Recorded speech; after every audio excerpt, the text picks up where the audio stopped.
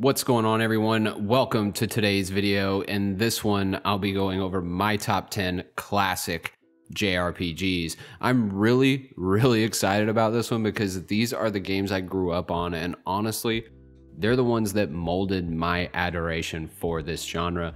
I recently made a top 10 list of JRPGs that I consider to be a masterpiece, so be sure to check that out if you haven't yet. But for this one, we're sticking to the classics.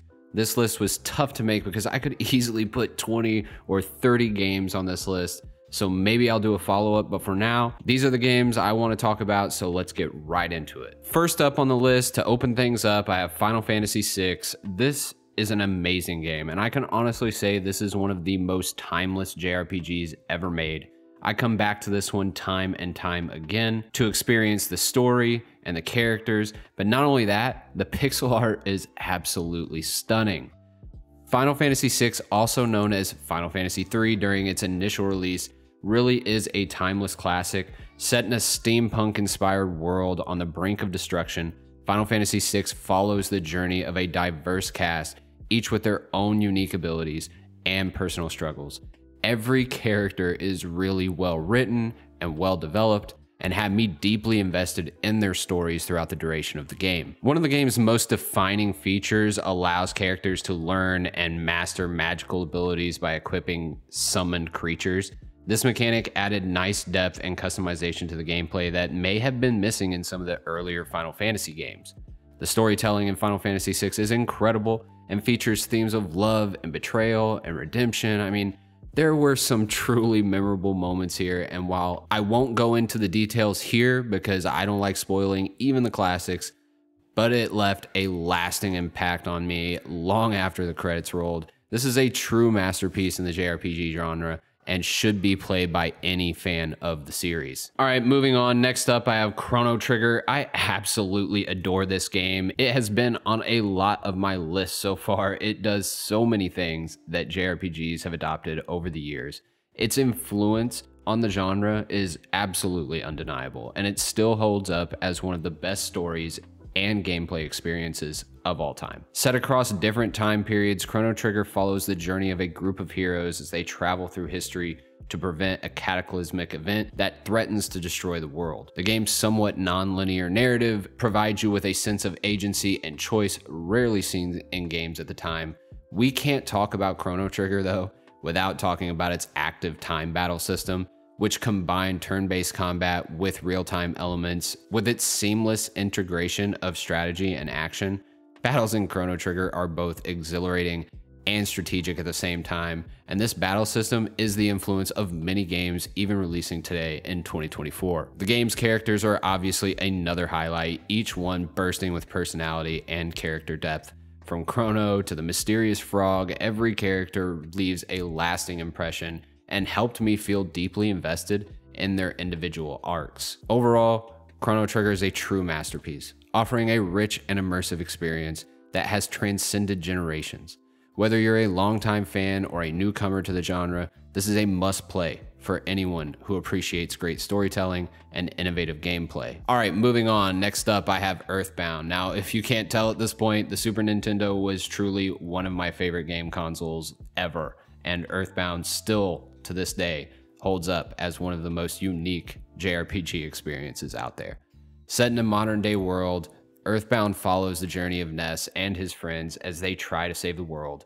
Along the way, you will run into a unique cast of characters that are worlds away from the traditional JRPG tropes that you're used to, and in my opinion, are honestly super memorable.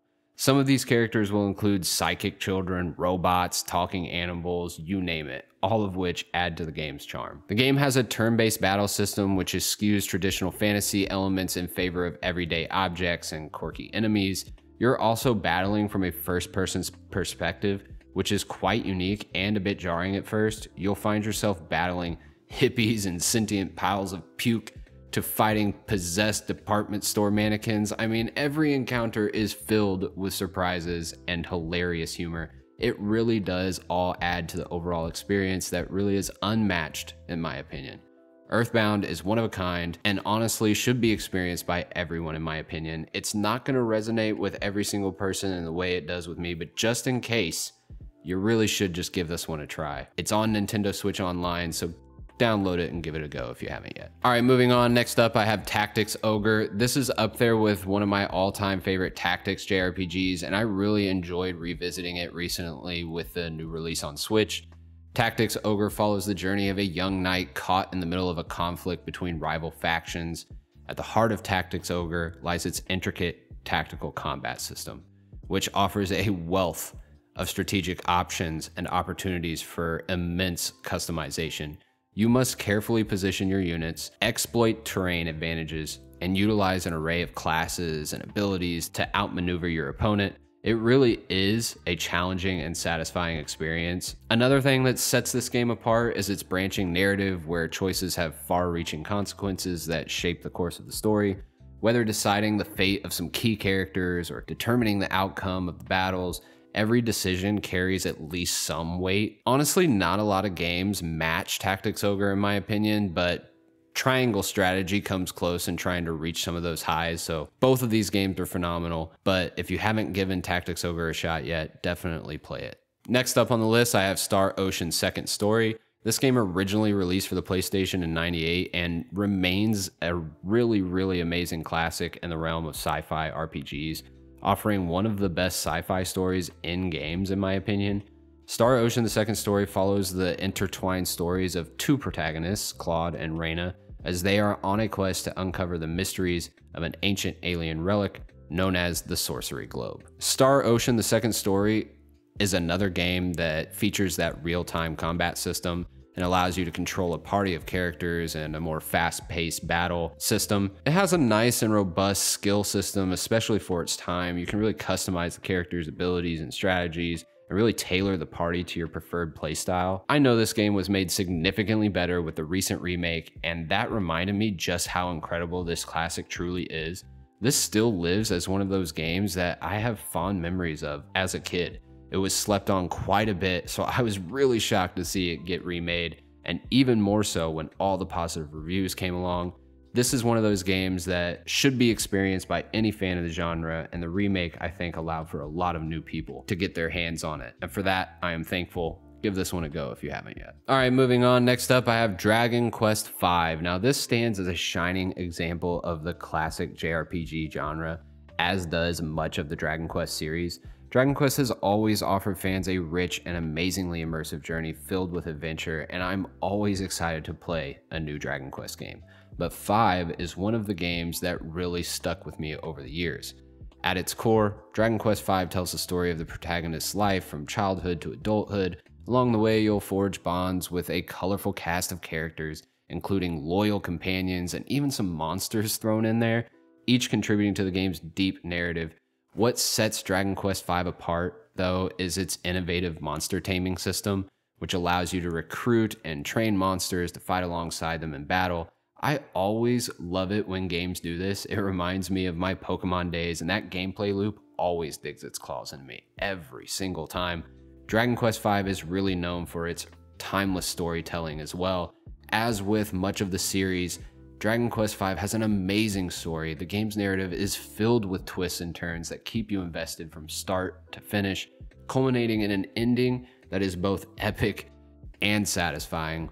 Ultimately, Dragon Quest V is a timeless classic that continues to be one that I come back to time and time again. Whether you're a longtime fan of the Dragon Quest series or kind of a newcomer trying to get into some more popular JRPG series, Dragon Quest V is one you absolutely should play. Next up on the list, I have Secret of Mana. I actually missed out on this one back in the day and played it much later and realized I missed out on something really special.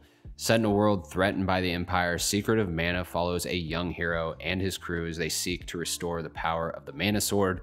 Along the way, you'll get to traverse some really cool environments, and this is one of those games that really just pops. I mean, the classic SNES JRPGs had some truly amazing artwork that still holds up so well today. I actually think that the original at times is better and looks better than the remake that recently came out. I love Secret of Mana, the original game. It has a real-time battle system, which I really liked for the time as well. You have the ability to switch between characters on the fly and utilize a variety of weapons and magic spells. Battles are more fast-paced than some of the turn-based games, but it remains strategic to a certain extent. One of the game's most interesting features, though, is its cooperative mode, which allows you to add 2 additional players to join the game. The multiplayer aspect does add an extra layer of enjoyment, in my opinion. Overall, Secret of Mana is definitely a timeless classic that continues to be a game I enjoy playing and returning to.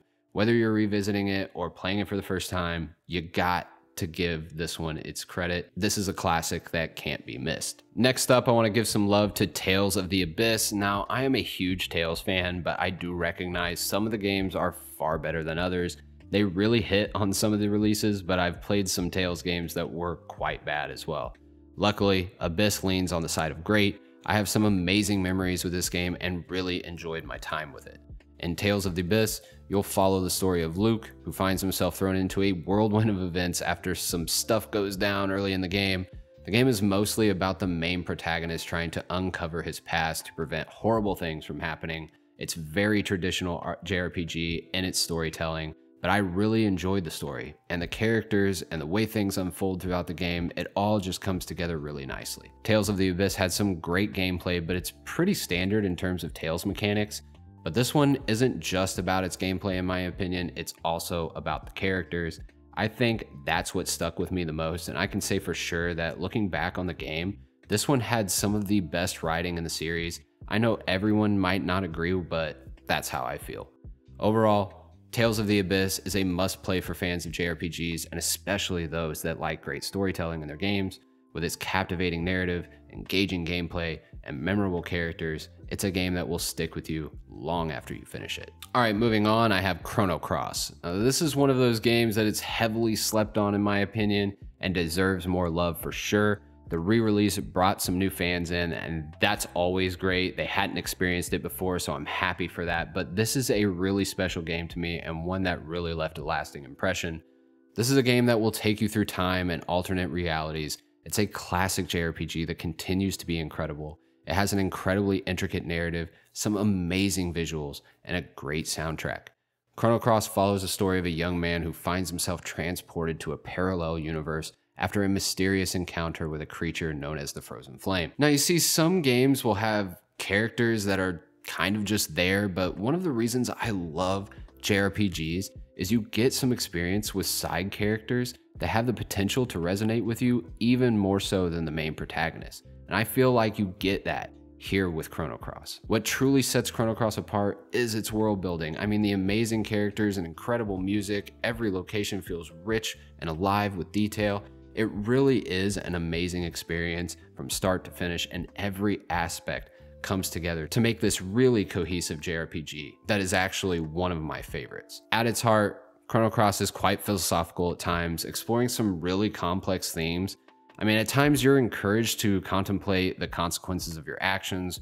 Overall, this one really left a lasting impression long after I finished it. Give this game a try if you haven't yet. It's definitely worth playing. All right, finally, I have Suikoden 2. This classic JRPG continues to be one that fans of the genre recommend as a must play.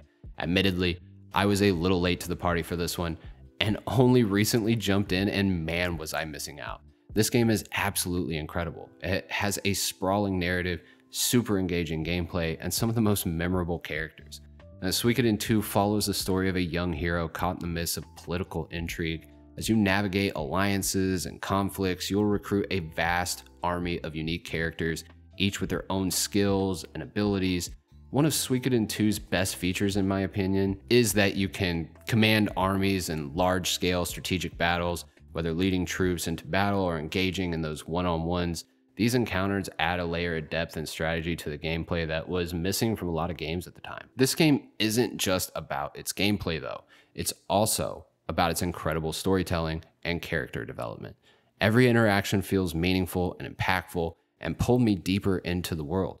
I could definitely see why it came highly recommended. This is one of those games that was missing from a lot of my top 10 lists simply because I hadn't played it all the way through.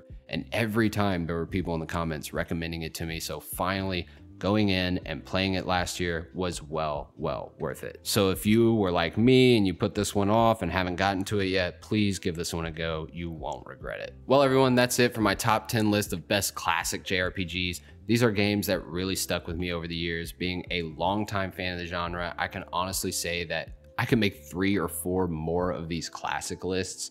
There's just so many I thoroughly enjoyed. If there's any games you feel should have made the list, then be sure to let me know in the comments below. I have a Discord for us, so drop in and say hello if you'd like. I'll leave a link in the description. And until next time, I'm out.